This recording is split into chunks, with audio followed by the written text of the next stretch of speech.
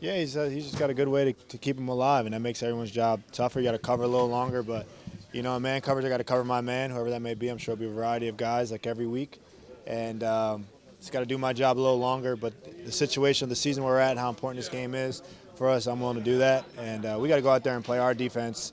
We got to go out there and play aggressive, play smart, and we got to take the ball away like we did last game against last time at home against Jameis. We got to go play our brand of defense versus their brand of offense, and there'll be some fireworks. Somebody was mentioning Tyreek Hill, just not only the fact that he's so fast, but can also run his patterns at that full speed as well. Have you ever seen a guy that has that type of ability before? Randy Moss is pretty good, Yeah. pretty fast. I mean, yeah, Tyreek Hill's a really good receiver. He's a good receiver. He's been working on his game, and he's developing out the years, and yeah, he's a good player. I mean, we could talk all day. They're really good on offense, guys. The best offense we've seen all year. So we pride ourselves on being good on defense around here. And I saw the Colts get after him a little bit. I saw Green Bay get after him a little bit. I seen some defenses. Houston got after him a little bit. They played man-to-man.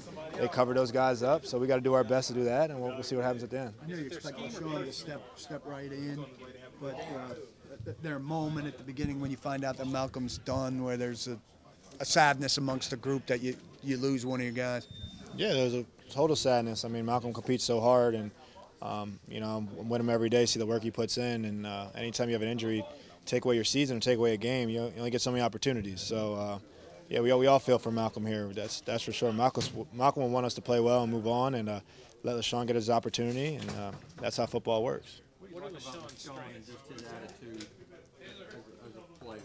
He's played a lot of games, but what do you like about him and what he brings? He's about his work ethic. He's probably one of the best press man-to-man corners in the league. He was the best corner in training camp this year. Anyone covering training camp, he didn't let up a catch in one-on-ones for 25 straight passes. I've never been a part of that. I've never seen anyone that good at that. So he's a good player. This league's about opportunity. He hasn't had it yet. So now is a great opportunity for him to get some reps. And I was a young corner before I had to come in. It's hard to come in spot duty. So for him to be able to get some chance here to feel his game out and to put it to test is what this league's all about. And what I said earlier, I got my first start when Aqib Talib got hurt 7 years ago, and I made the most of it. Malcolm got his first play in the Super Bowl. He waited 17 games or 18 games and got in the Super Bowl, and now we know Malcolm Butler as Malcolm Butler. So that's how this league works, and I think LaShawn's as ready as anybody. And we got a really deep group. That's what we talked about. Not just a good group at the top, but we got a deep group of players. So what better opportunity to get your first start against Mahomes and the boys and go out there in Nissan Stadium. Should be one he should remember. It didn't go so great collectively against Evans that first time. Is there stuff to be taken out of that now that you can apply going forward?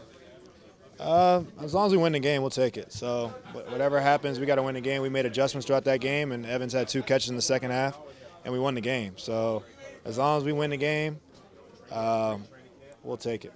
Convinced it is Mahomes? I don't think they publicly said that, but is this team preparing as if that's who you're seeing on Sunday? I have no idea. I don't think so. I'm preparing off what I see. He's a game-changing player, but I don't know if he's going to play or not. So I'm not going to chase ghosts here. I'm going to prepare for their offense and have a good Wednesday practice here and get a good start. And we'll see whoever goes out there. I'm sure we'll have a plan for them. Is it more scheme or personnel? Converted on third down like 45% of the time. How big is those third down stops for you guys in this one? Third down's huge. We don't want to play 70, 80 plays anymore. So third down's big. We got to get back to being not just a good third down defense, but a dominant third down defense. And those are things we're cleaning up on. Tomorrow's a big third down day for us. Today's first and second down. So we'll take it one step at a time. But I think that'll be a good game within the game is third down.